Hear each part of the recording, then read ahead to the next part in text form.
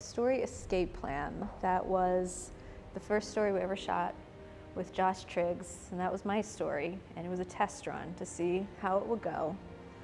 And I built all of the walls in this whole bedroom set, and Josh and I had never worked together before.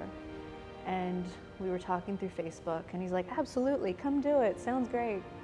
And I rented a U-Haul, packed all my stuff in there, a whole entire bedroom set, and drove like 2 hours to West Virginia. And his mom helped.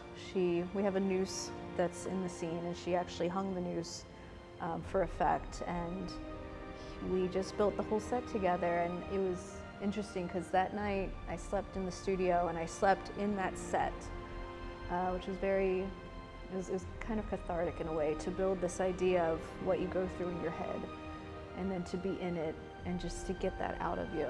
And it came out exactly as I saw it in my head, and it was a success, so it just went from there.